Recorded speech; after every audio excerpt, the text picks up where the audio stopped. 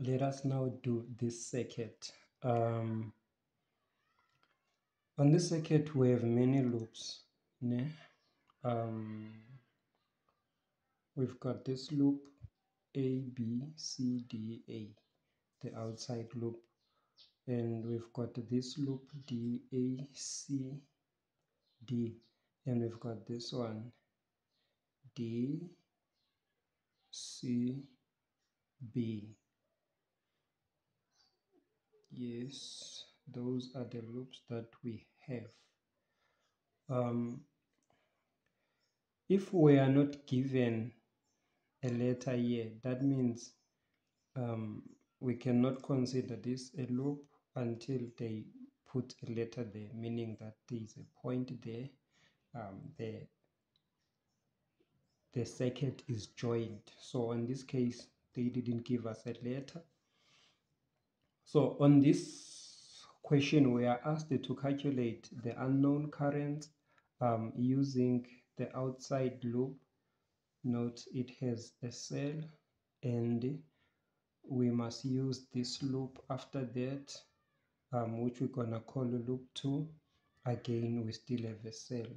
We're not asked to use this loop, but even if we were asked to use this loop, we were still gonna get the same thing. So now let us first make equation for the outside loop, loop 1. So on loop 1, we have 12 volts. And what else do we have? We've got the current across R8, which is I2.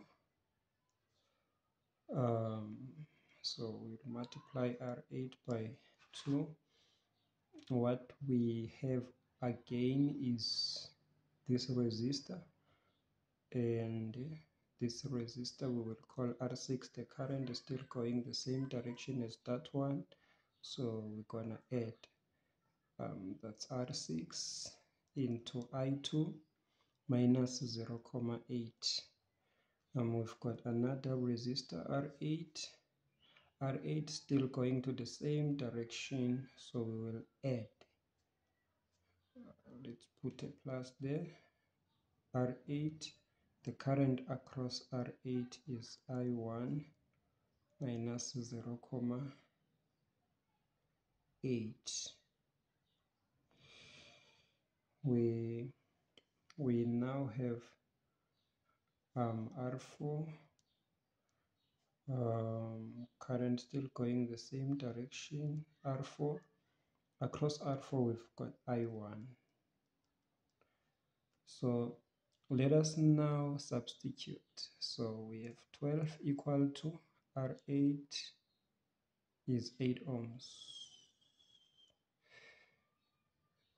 I2, then we've got R6, 6 ohms, into I2 minus 0.8 plus R8 is 8 ohms into I1 minus 0.8. We then have plus 4 into I1. This leaves us with, let's draw a line here, with 12 equal to 8 I2. Here we will have plus 6 I2.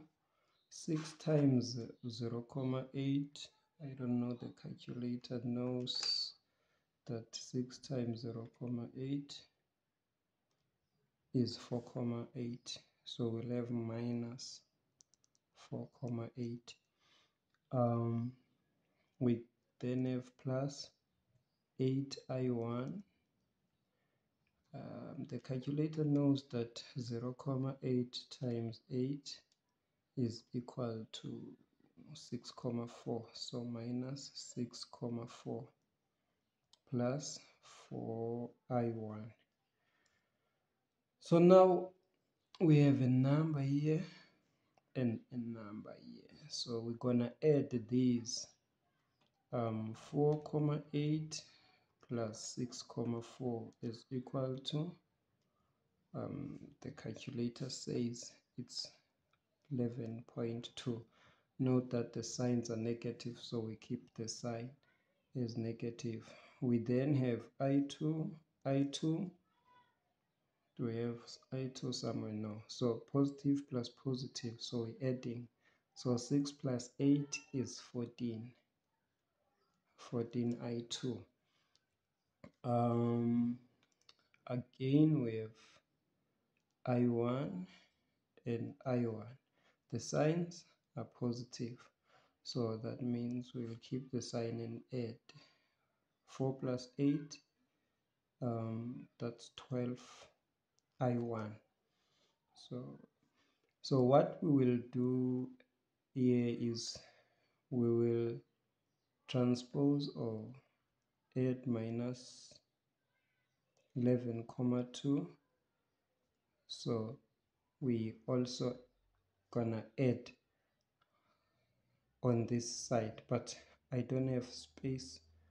Let me write 11,2 plus, so you know that we are adding these.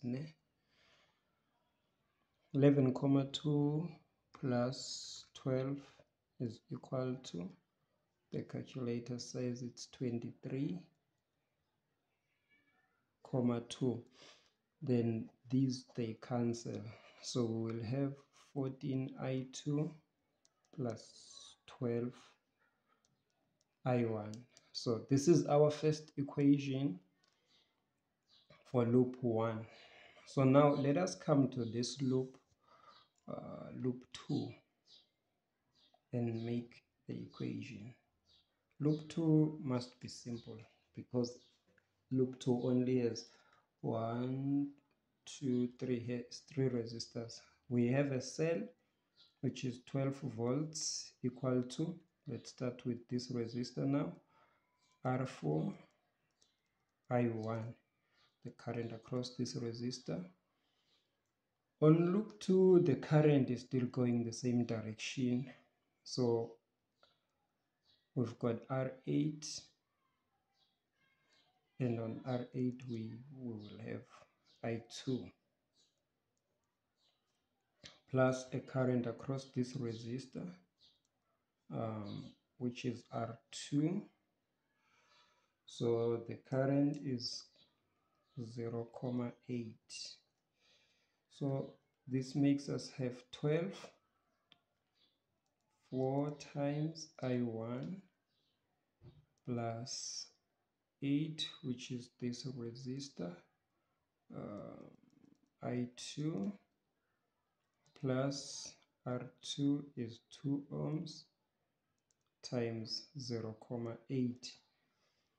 So we'll then have 12, 4 I1 plus 8 I2 plus, the calculator knows that 0,8 times 2 is equal to 1,6. So we're gonna minus 1,6 and also minus 1,6. Put back the positive sign, so these they cancel.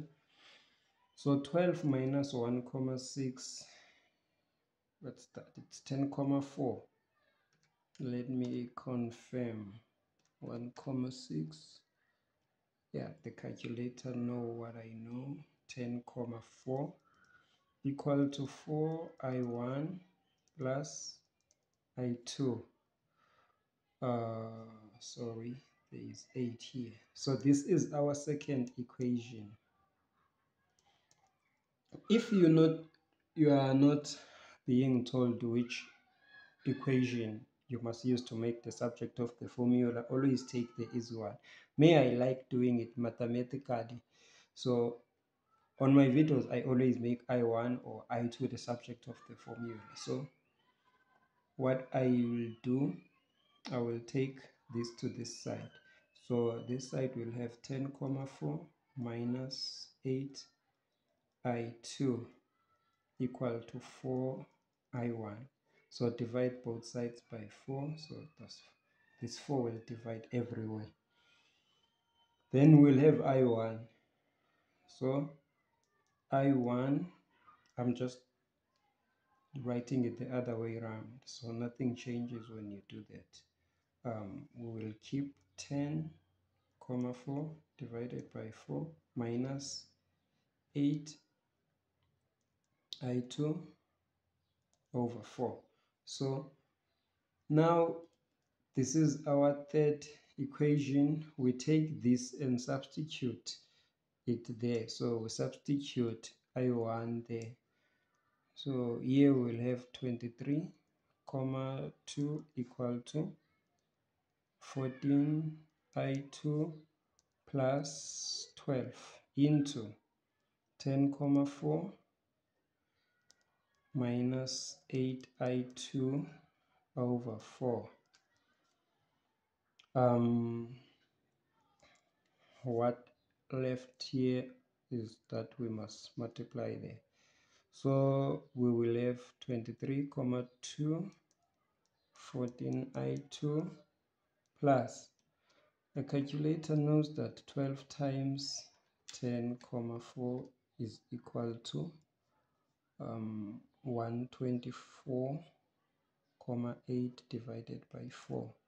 Calculator knows that 12 times 8 is equal to minus 96 I2 divided by 4. So we can take this to this side. What we will do, we'll just kill the decimals. Let's kill them. Let's kill the fractions, sorry.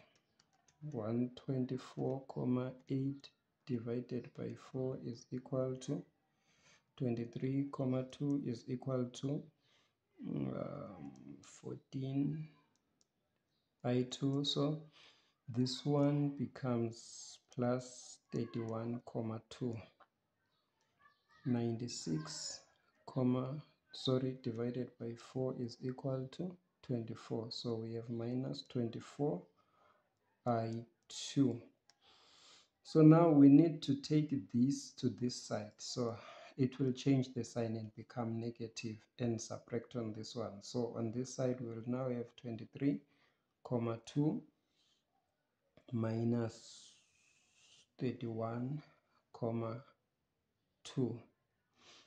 On this side, we will be left with 14 I2 minus 24 I2.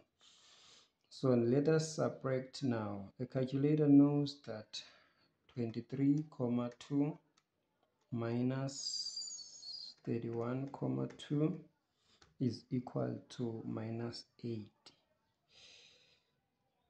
The calculator also knows that 14 minus 24 will be the same as minus 10 I2.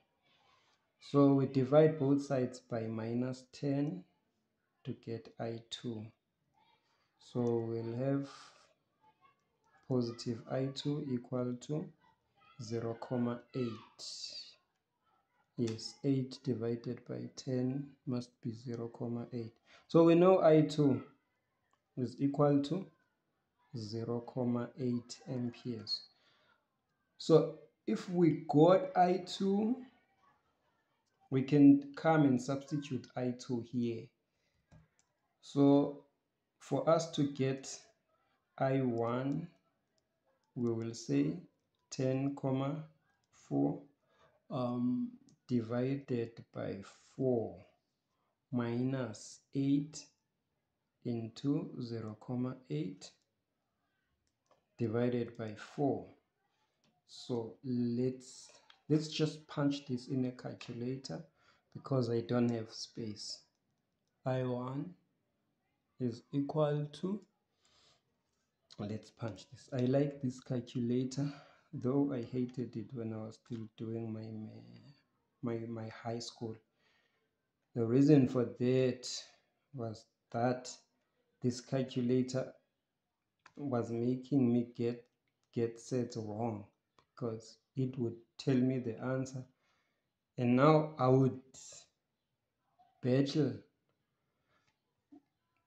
when I know the answer, but I don't know how to arrive to an answer. So I had to use the different calculator, which was sharp. So that's how I passed sets. Wow, that's equal to 1. So I1 is equal to 1 amperes. So that's it. If they would give you this one, you would nail it. So if you are doing N3, you know that you've already got marks on Kirchhoff's law of current calculations.